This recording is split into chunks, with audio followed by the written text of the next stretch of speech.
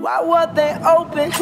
Gave you all I had and you tossed it in the trash. You tossed it in the trash. You did. To give me all your love is all I ever ask. 'Cause what you don't understand is I'd catch a grenade for ya.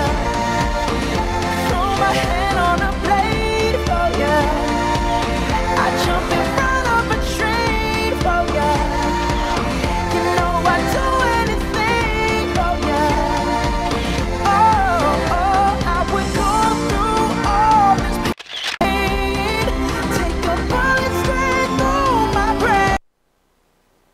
Shine, Wildcats. Today is Wednesday, February 28th, and it is an A Day. Stay tuned for all the news you need to know and more. But as always, please stand for the flag salute.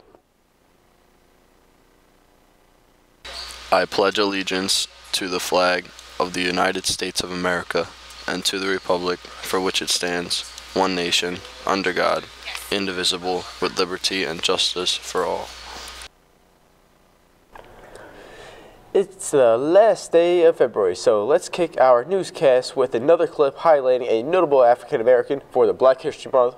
Gabrielle Douglas began training in gymnastics at the age of 6. 2 years later, she became a Virginia state champion.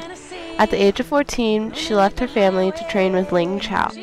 Martha Corley nicknamed her the Flying Squirrel for her soaring skills on the uneven bars. She was the first African American to make the U.S. Olympic women's gymnastics team in 2012 since Dominique Dowles in 2000. After 10 years of formal training, she won gold, and the first African American to win gold in the women's individual all-around event. In 2010, Gabby was a 3-time U.S. national team member, a Pan American Championships uneven bars gold medalist, a U.S. Junior National Championship beam silver medalist. In 2011, she was a World Championships team gold medalist.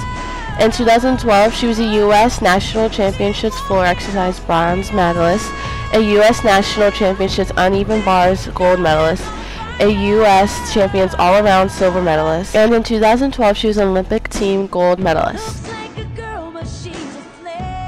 Good luck to Mrs. Kervick and the DECA students who will be competing at states this week in Atlantic City. Ooh. Do you have any unused or unwanted children's books lying around? The National Honor Society is holding a children's book drive until Thursday, March 1st. If you have anything you'd like to donate, you can drop them off at the main office or any English room. All books will be given to Yoakum's Library. Last call to help the environmental classes with their Unless project. Please donate to the New Jersey Nature Wildlife Sanctuary Center. If you have any towels, blankets, sheets, pet supplies, spare change, please drop them off at room C35 by today.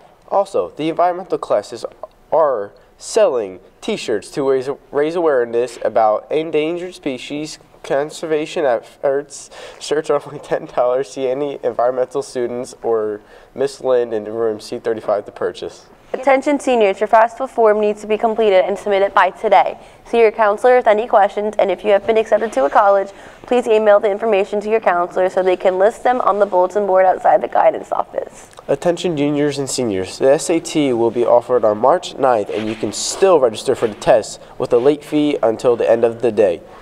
Register online at www.collegeboard.org. The next testing date is May 5th. The Senior Technology Club meets today after school in room 813. Well, that's all the announcements we have for you today. From all of us in the TV studio, thanks for watching and have a wonderful Wednesday.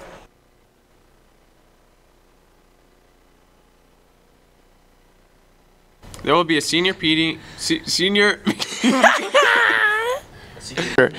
and any 9th grader who hasn't turned in their, bro, I can't read that. I can't read it. Like, it's just. The NAHS is hosting another coffee house coming up this Thursday. Oh, and just a reminder, the inventor